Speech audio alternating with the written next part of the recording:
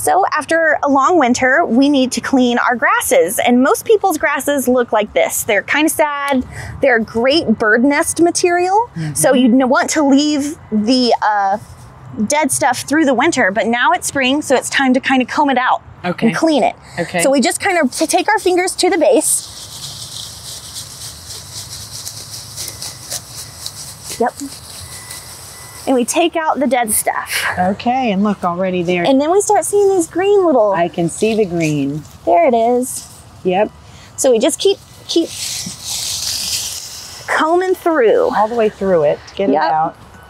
And be careful what you're disturbing too. That's right. So the other thing I like to do is kind of bend. So we know dead stuff will bend and snap.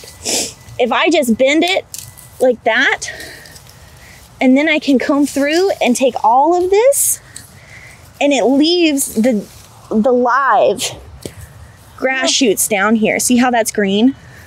Almost like with the ends of hair, you know, how you trim the ends of hair. Yes. So we get down at the base and we just keep pulling. Yeah. And look, now you can he's really starting to look really pretty, and you can see it's purple. Yep. It's a long spike tridens grass. Great. And then we do this for all of our grassy kind of plants. Yes, any grass can be cleaned out like this.